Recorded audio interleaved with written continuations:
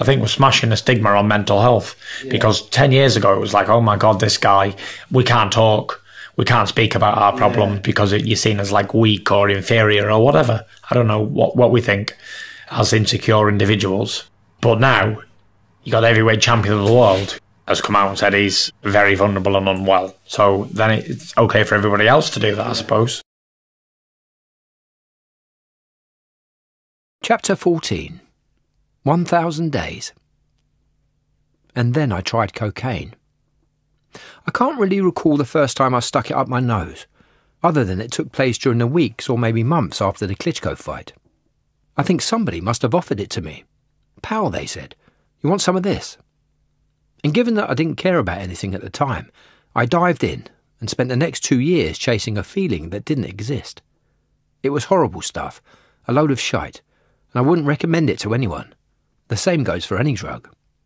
Every morning after doing cocaine, I found myself in a far worse emotional state than I'd been in before. And if I could have given my younger self some advice, it would have been this: just say no. By the spring of 2016, my downward spiral seemed to be increasing in velocity, though luckily I wasn't destroying myself financially like some people had done in my position. That's because I wasn't blowing loads of money on gambling, drinks and going out. Whenever I went partying, I wasn't showing up at the doors of London's hottest joints. I was going to a dive in Morecambe, where a pint of beer cost around £2. The worst part was the turmoil being inflicted upon Paris. It must have been horrible for her, seeing me falling apart in the way that I was. Despite this, the world outside our family carried on as if everything was running smoothly. The boxing machine kept ticking over. In April 2016, it was announced that I would be fighting Klitschko again that summer, and this time it would be at the Manchester Arena, home advantage. That meant my gloves, my scales, and my canvas. But the chances of me being ready for another heavyweight title contest were longer than 1,000,000 to 1 shot, and when a press conference was held to promote the event, I rocked up and acted like a crazy person. I even ripped off my shirt to reveal the consequences of several months spent on the piss and the pastry. Legacies don't mean a lot to me, I said, as I began a speech that I have thought a lot about since. Boxing doesn't even mean much to me. Otherwise I wouldn't go into camp 4 stone overweight every time, having eaten every pie in Lancashire and drunk every pint in the UK. Here comes the really weird part, though. I hate every second of training, I continued. I hate boxing. I hate the lot.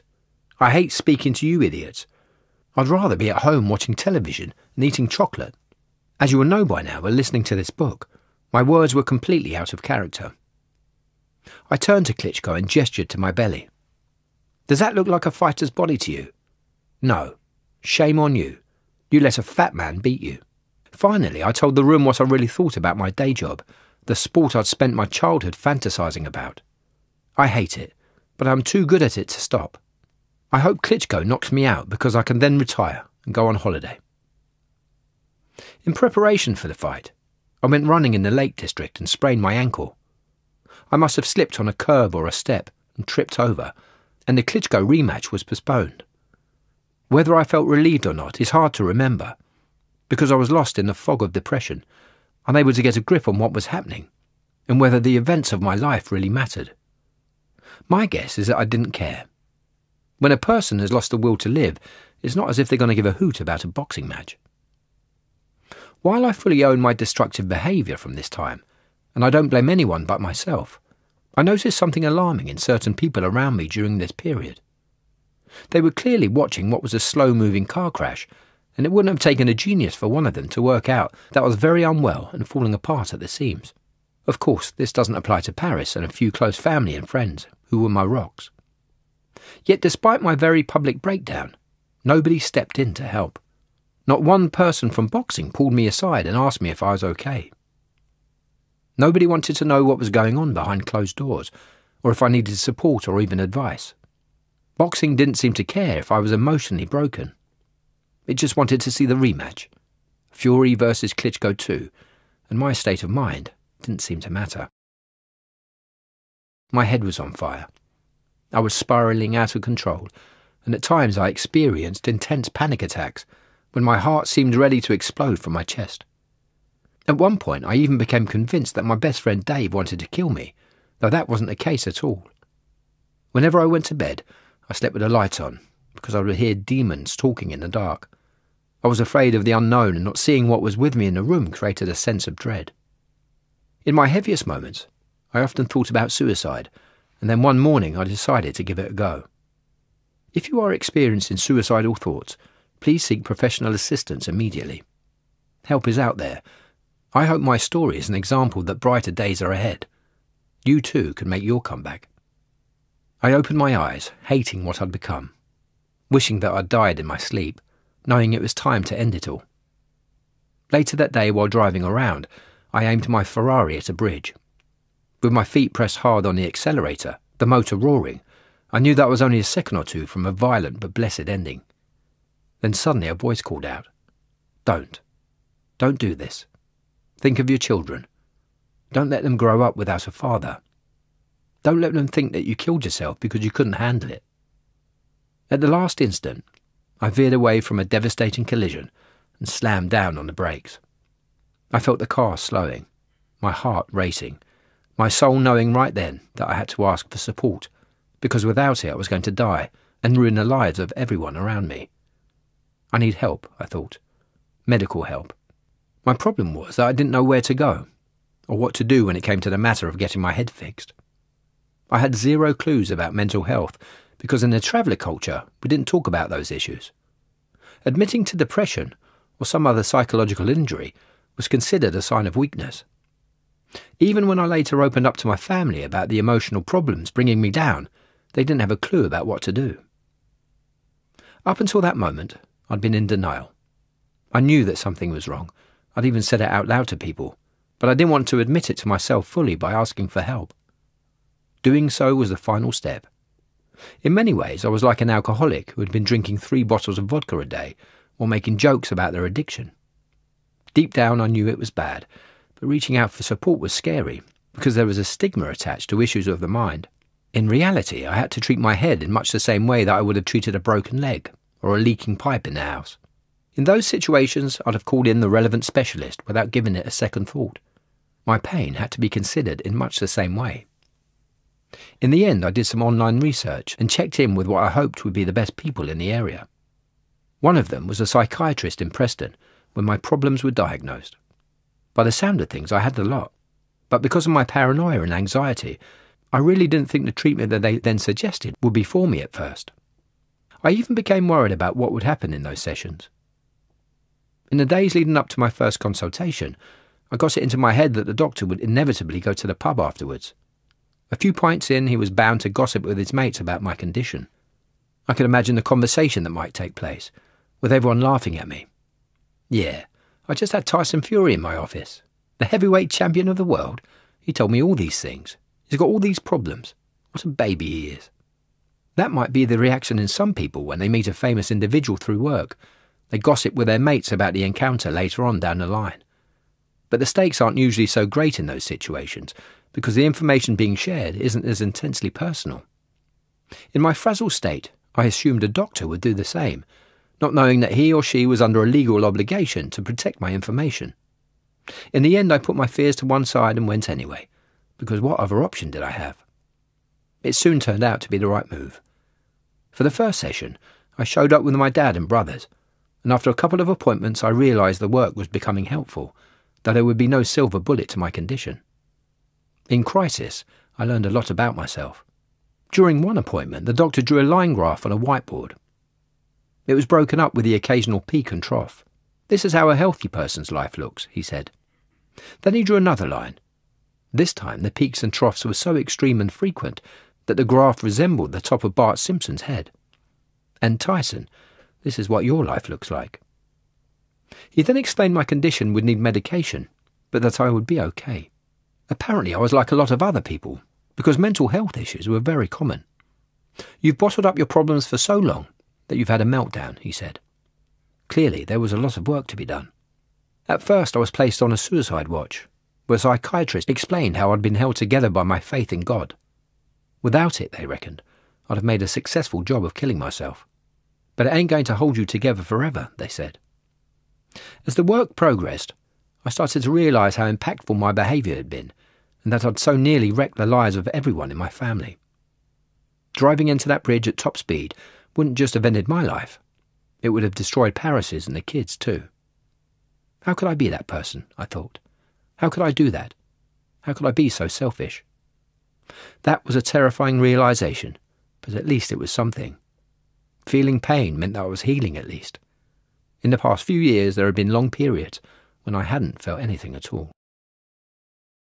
While all of this was going on, the United Kingdom Anti-Doping, UKAD, charged my cousin Huey and me, claiming to have found elevated levels of the banned substance nandrolone in our systems. I can tell you right now that I've never taken a performance-enhancing drug in my life, but UKAD claimed that my results from a February 2015 urine test after my fight with Christian Hammer had shown higher levels of nandrolone than normal. It's produced naturally by the body and reduces tiredness and helps muscle growth. For a while, it looked as if I was going to be suspended, but that was eventually lifted after an appeal, and I was free to carry on fighting once the matter was resolved in 2017. Following my ankle injury, a new date for the Klitschko fight was set for October 2016, again at the Manchester Arena, and the boxing machine put me through the wheels once more. I wasn't having any of it, though. When another press conference with Klitschko was arranged in London that September, nobody informed me until the night before. Why, I'm not sure, but I wasn't exactly pleased. I'm not doing it, I said, which, as you know by now, wasn't like me. I love a press conference. I just wasn't in the right state of mind. Whoever told me had looked shocked. When the press conference kicked off the next day, my manager Mick Hennessy told the room that my car had broken down and the battery in my phone had died. The same could be said of my boxing career. I was forced to withdraw from the Klitschko rematch, not for fighting reasons, but for medical ones. My head wasn't up to it. The statement was delivered by Mick Hennessy. Medical specialists have advised that the condition is too severe to allow him to participate in a rematch and that he will require treatment before going back into the ring. Tyson will now immediately undergo the treatment that he needs to make a full recovery. We and Tyson wish to express our sincerest apologies to all those concerned with the event and all the boxing fans who had been looking forward to the rematch. Tyson is understandably devastated by the development. A couple of weeks later, I delivered an interview with Rolling Stone magazine in which I told the journalist that I hoped somebody killed me before I was able to kill myself. I even claimed it would be my last interview. Before long, I'd given up my WBA, WBO and IBO titles. I was done. Despite seeing a psychiatrist, I still drank and partied hard, though at least I was now imagining a time when I might turn the corner. I'd go to the pub and sink 10 pints, while convincing myself I was going back to training the following morning. But when the hangover inevitably kicked in, I'd put my boxing comeback on hold for a little while longer. During 2017, my life felt like a never-ending season of false dawns. Then, in October, I ended up at a Halloween party, dressed in a skeleton outfit, so nobody knew who I was, with yet another pint of beer in my hand. But a switch was flipped. It was like I'd experienced a moment of clarity. As I looked about the room, I saw university students, kids at the beginning of their lives. And here I was, a grown man, the former heavyweight world champion, with a wife and family, drinking myself silly. You've been at the pinnacle of your career, I thought, and you've chucked it all away. What's going on? What are you doing here? I put my pint down and went home. I walked upstairs, took off the stupid skeleton outfit and dropped to my knees. Then I prayed to God and cried like a baby. I can't do this anymore, I said. I've had enough of this life. I can't do it on my own. If there's any way back to boxing for me, please bring me back, because I can't take life without boxing. With hindsight, that party was a turning point for me, 100%. In those blurry moments in the pub, as I took in the scene, I had a moment of sanity. I realised I shouldn't have been there. I should have been at home, and there's no doubt that the realisation started my healing process. Where I would have still arrived at that point had I not gone to a party dressed in a skeleton costume is a whole other matter for debate. You never know what's down for your life, or what might be around the corner. What I do know is that a bookie doing the odds on a Tyson Fury comeback would have taken one look at me and laughed. I weighed around 28 stone. I'd had my boxing licence suspended by the British Boxing Board of Control after the psychiatrist had deemed me medically unfit to fight. The following morning I got out of bed, pulled on my sweatsuit and went for a jog. My plan was to run a mile out and a mile back. But as my trainers hammered the pavement, I realised my body couldn't do it. I was that fat and knackered. Talk about demoralising. As I strolled back to the house, having done half of what I was hoping, I pulled out my phone and scrolled through social media. I don't know why, but I went to Deontay Wilder's page. As I moved down the screen, I saw a post in which he said he'd seen a picture of me. He was declaring me finished. A little further down, he reckoned it was a shame that we'd never fought one another. Wilder also reckoned he could punch Mike Tyson out in one round. That pissed me off. Unknowingly, he had lit a firework underneath me. For those comments, I'm going to come back and I'm going to knock you spark out, I thought. At that time, there had been all sorts of toing and froing between Anthony Joshua and Wilder over a potential fight. Will they, won't they? They are, they're not. He said, she said. It had been boring on for about a year. I knew then I was taking the bull by the horns. Joshua ain't got the bollocks to do it, so it's going to take an old, fat, bald-headed fella to come out of retirement, nearly 3 years out of the game, to beat Deontay Wilder. The comeback of all comebacks had begun. A quick footnote before we move on. If there was one positive from my breakdown, it was the very public nature of it. It showed me as being mortal. Yeah, I was unwell and hurting, but I needed to go through that experience to become the man I am today. What I hope is that there are some people who will look and learn from my experience. And know this. There's nothing wrong in asking for help. It saved my life. It might save yours, or the life of someone you love. I really decided that I wanted to be open on this return. Like, I wanted to document as much struggle as humanly possible. Yeah, I wanted to help as many people as I could with the comeback. So I wanted everything in there. Now, if I didn't want to do that, I'd have never talked about it openly and did a million interviews and wrote books about it. I've been on every TV station in the world talking about it. So I could have kept it all to myself and had a private bit with it. But I knew that beyond everything else, beyond sport, that it'd save a lot of people's lives. Just the story of it, and that someone can come back from the brink of defeat to get back on track. Now, not everybody can be world heavyweight champion, but everybody can use that to influence their lives as well in their struggle. Because although our lives are different and we have different paths, the struggle is still the same. Everyone can relate to the struggle. Anyone who's suffering has the same struggle. Whether you're a king of a country or whether you sweep up the roads outside, you can have the same struggle. But people didn't know that until today. So today it's more open. It's more out in the public domain that it's okay not to be okay. So, and it's more than now than ever. And there's more and more sportsmen coming out now. Like there was on the UFC the other night, Paddy Pimblett. He came out and he spoke about mental health because his friend had killed himself. And you know he done a good job because he's brought UFC people to it as well. So fantastic. The first step, in my opinion, is accepting that you're unwell. Because I didn't accept that I was unwell for a long period of time. Yeah, when did you think it really started? When I was like 5 or 6 years old. But I didn't understand it. I had no education on it. I didn't know anything about it. Right up until I was about 29, till I got diagnosed. So up until then, I had no education on it at all. I just thought it was normal for everyone to feel down all the time. I like just get through it, like man up, get through it, whatever. But the advice is first is accepting. Like when you go to A&E and you say, oh, I'm Steve and I'm an alcoholic. The first step is admitting that you've got a problem. If I'd have had another 2 or 3 fights like I was supposed to, then it would have been easier. But to lose 10 stone and come back from all that rubbish, to then fight Wilder in the same year, it's pretty difficult. Chapter 15. The Second Coming. At the beginning of November, still fired up by Deontay Wilder's social media post, I called the personal trainer Ben Davison. If you don't know this story already, we first met at a boxing show in Glasgow during 2016. Fast forward a year, and Ben was in Marbella working on the fitness levels of my pal, the middleweight Billy Joe Saunders, as he prepared to defend his WBO title. I went over to visit and even did a little training, despite my hating boxing at the time. While there, Ben and me had hit it off, and when I decided to make a return to the ring in 2018, I knew he was the man to get me back in shape.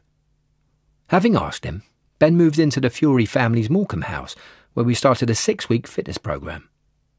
We then flew out to another training camp in Marbella in January 2018, and in the process, I dropped a ton of weight. I had the spark again. The old Tyson Fury was coming back to life, and Ben was very much behind the transformation. It helped that he was a young lad, only in his mid-20s at the time, and without the commitment of a wife or kids. He was able to work with me whenever and wherever I wanted, without too much disruption. Our working relationship had clicked, like I sensed it would. The fact that Ben hadn't yet trained another boxer to a belt wasn't a concern either. He would later help Billy Joe to defend that first WBO title. That's because I didn't need the world's greatest coaching minds behind me to win boxing matches. I only required someone with enough knowledge to steer me in the right direction. Ben was a mate. That was the most important thing. And I didn't need someone screaming at me, or a ball breaker, because I've never responded positively to that style of coaching. I wanted someone to help me back to my old self and have a laugh at the same time. Credit to him, Ben managed it. And in the space of 8 months or so, I shifted 10 stone. Despite this brutal change, Ben's training was fun. The sparring sessions that had been so self-destructive during my darker days became pleasurable again. But that's because I was finding my way back to an emotionally stronger spot. I had purpose. My aim was to fight at the top level, the place where I belonged, rather than being a fat mess looking on from the sidelines. The work was life-changing too, and since those days of training with Ben in 2018, I don't think I've had a week out of the gym. The upgraded Tyson Fury was a different animal. My fire was back, and knowing that inspired me to work even harder.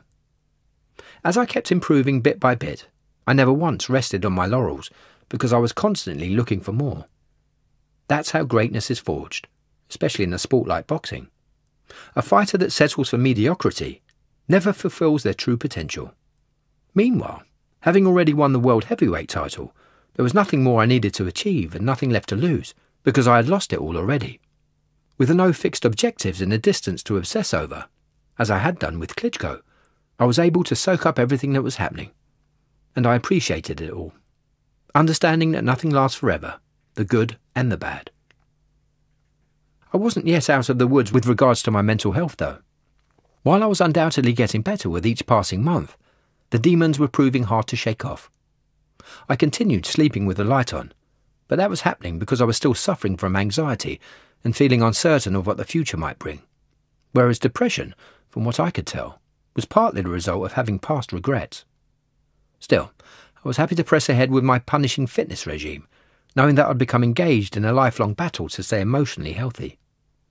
No matter what people say about mental illness, the type of which I was suffering, recovery is an ongoing process, in much the same way that an alcoholic or a junkie is never really cured of their addictions. Every day is going to be a fight. I've had to keep my problems at bay with a long, stiff jab.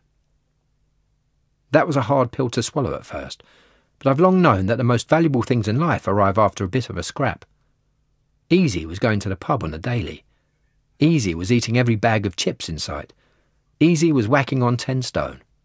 Hard was getting my head straight, as was returning to the fitness levels I'd enjoyed when duffing up the likes of Klitschko and Derek Chisora.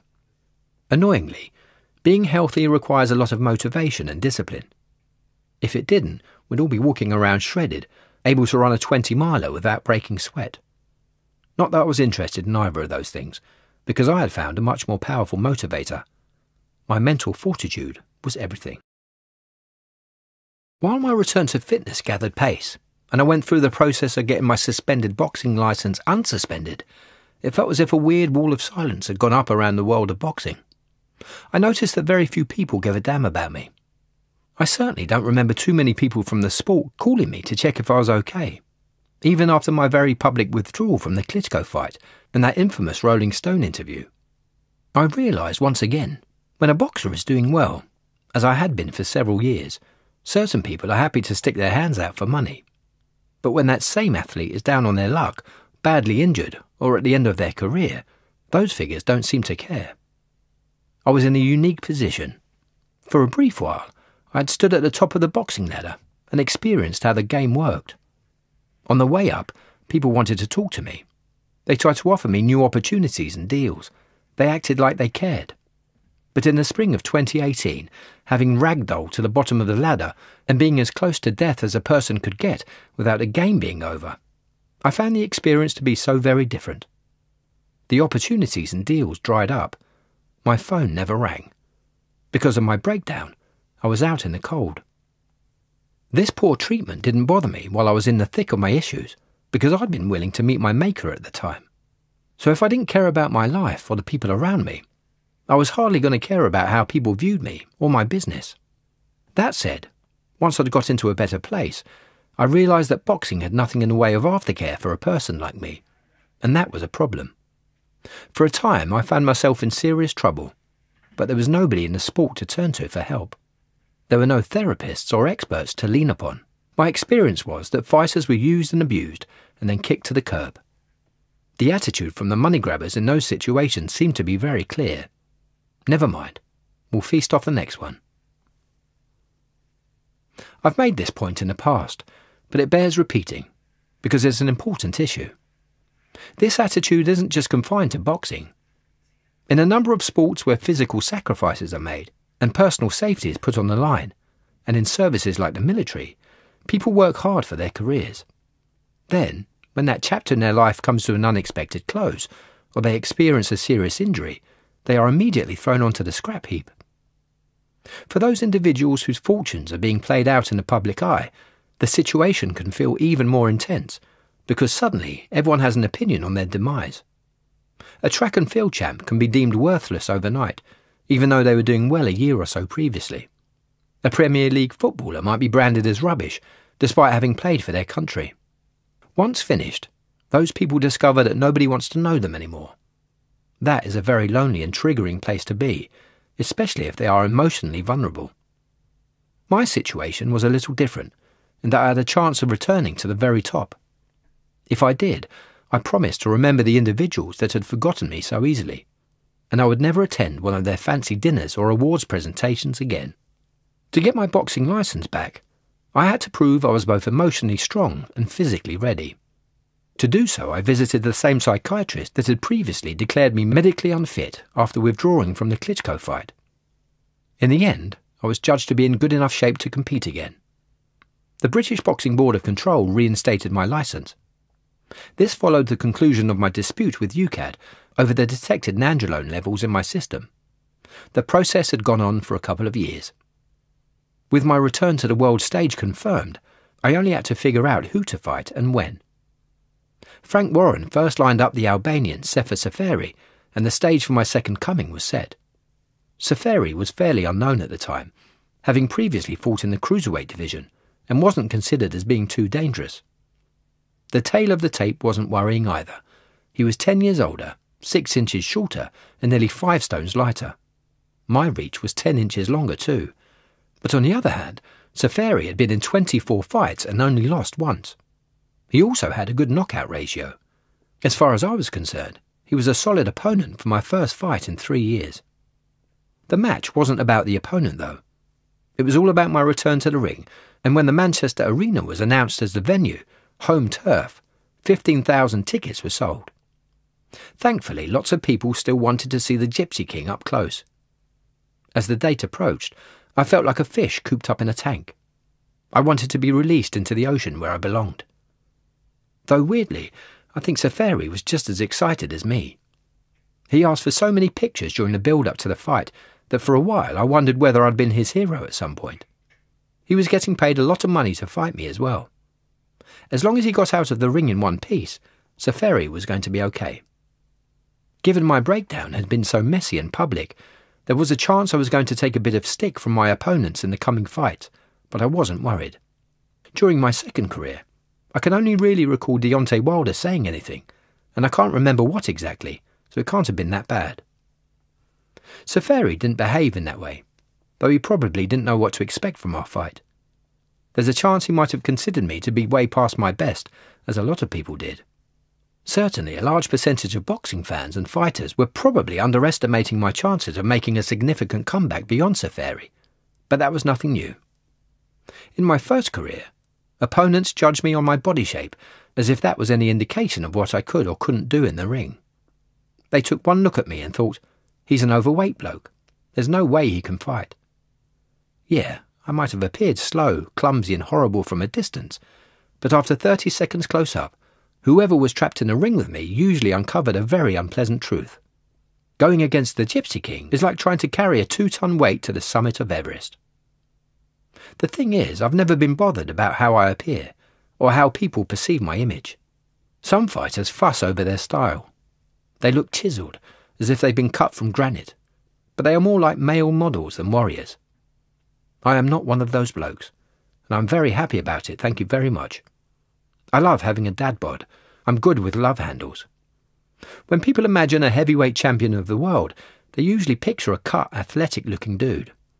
They never consider a person who looks like me, which is a mistake, because the Gypsy King can fight like an animal. The same goes for my hair. I much prefer being bald to those times in my younger days when I had a bunch of curly locks sprouting from my skull. Most of the time, I looked like a big mop head, and the style became a real mess whenever I fought. With each landed punch, my fringe flew all over the place, which created the impression that I'd been really hit, especially when it was sweaty.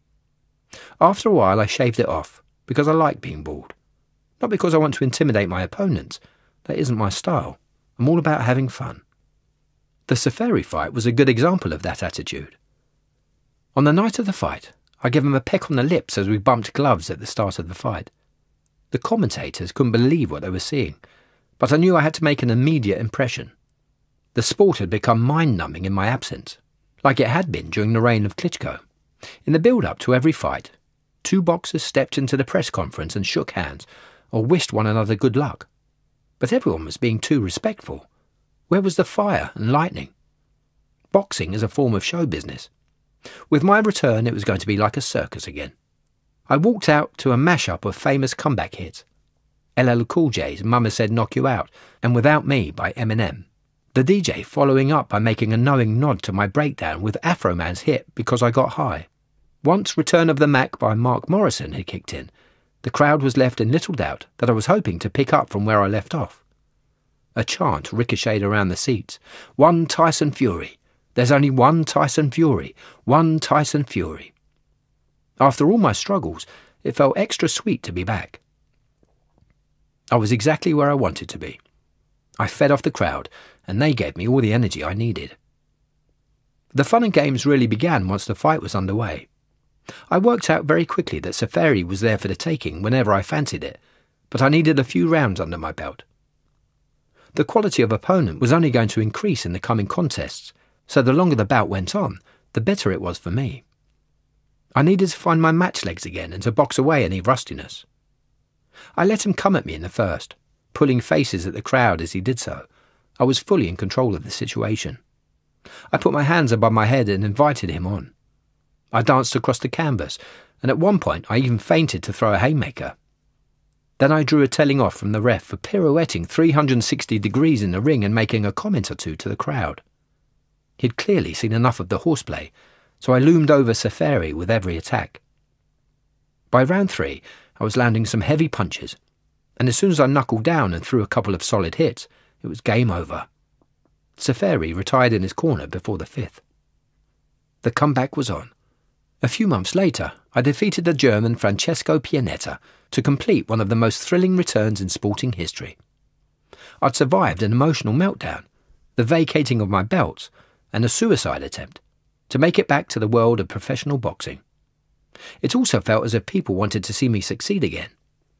That might have been because I was now more like the average person on the street than a supreme athlete, one of those chiselled model types I mentioned earlier. Instead, I resembled the average Joe, the sort of person you might see propping up the bar in your local boozer, with all his flaws and problems. I suppose that vulnerability and normality had captured the public's imagination, because when they looked at me, they probably found it hard not to see a little bit of themselves. A boxing legend was working alongside Ben Davison in my corner for those first 2 comeback fights. Ricky the Hitman Hatton, the former world champion in both the welterweight and light welterweight divisions. I first met Ricky before he became a top fighter at a boxing show in a working man's club in Sale. He was an amateur at the time. In fact, it was so early on in his career that people referred to him as Richard. The Ricky and Hitman monikers would come later on. I could only have been 11 years old. Because the show was taking place in those days before the smoking ban had kicked in, a cloud of cigarette smoke swirled about the venue like a pea soup fog. After that night, Ricky quickly became one of my favourite boxers. In fact, I'd go as far as to call him one of my childhood heroes. I watched all of his fights on the telly because he was fearless and ferocious. He wasn't intimidated by anybody, and I loved the way he used to get stuck in. The Hitman was a natural entertainer. He was also one of the few people in boxing to have reached out to me when I became seriously ill. I had bumped into him in Manchester one night, at a time when I was as big as a house. "You should get back into training," said Ricky, and we swapped numbers. From time to time, he would check in to see if I was okay, which was appreciated, because I knew that he'd gone through some serious health issues of his own. In 2010, Ricky was reportedly admitted to the Priory Rehab Centre due to his struggle with booze and depression. After we'd met, I saw some videos of him smashed, falling over and not looking too good, so I returned the favour and called him to see if he's okay. "Look, if you need any help or whatever, give us a call," I said. "If you need any advice, let me know. I've been through it all myself." Before the Safari and Pianetta contests, I was training out of Ricky's gym in Manchester. I saw Ricky all the time, and we got very pally, to the point where I reckoned he would be a good addition to my team. "Do you want to come into the corner?" I said. Ricky loved the idea. It was good to have him in there with me for moral support. Having a legend of the game to back me up from time to time felt reassuring. And with a childhood hero in my corner, the future felt bright. The first Wilder fight, let's just say this, I was nowhere near ready for someone of that calibre. I was not at my best, nowhere near.